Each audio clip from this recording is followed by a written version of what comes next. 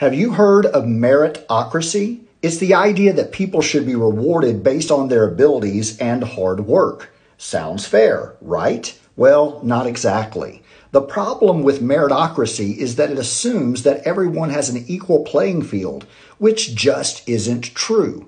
Factors like race, gender, and socioeconomic status can heavily influence a person's opportunities and chances of success. Meritocracy also puts pressure on individuals to constantly prove their worth, which can lead to burnout and mental health issues. Plus, it ignores the value of things like empathy and creativity and teamwork, which are crucial for a well-functioning society. So the next time that someone tells you that meritocracy is the solution to all of our problems, remember, it's just not that simple. Let's work towards a more just and equitable system for everyone. If you like the content, give me a follow.